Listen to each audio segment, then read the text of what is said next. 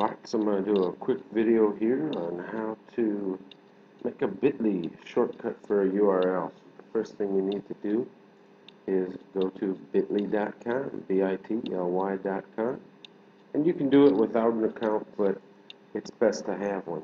So I'm going to go ahead and sign in using my email. As you can see, you can use Facebook or Twitter, so it's up to you. The reason why a bit.ly is a good idea is because this URL would be extremely difficult to remember for a student. Of course, you could save it in your favorites, but I think a bit.ly is cool. So what we will do is copy this, and we will go over to the bit.ly website, and right here we're going to paste it.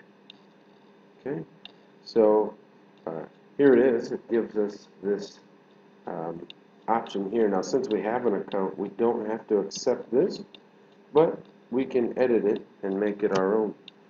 So we'll delete this, and I'll try calling it Showcase. Sometimes you gotta try a few different ones. Here's what we'll do. We will try this Showcase. And see if it works for us. No Showcase. So we'll call it Student Showcase.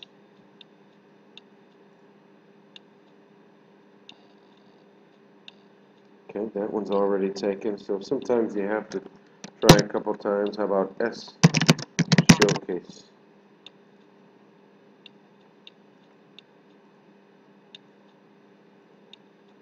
Okay.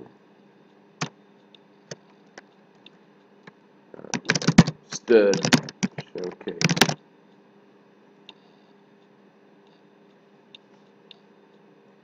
It really doesn't like any of these. Showcase all. Okay. Showcase all it is.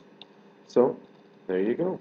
So what we can do now is, if we want to go to the student showcase, we could just have this URL, and then you can paste that up here, and you'll see it will go to the student showcase. Cool tool.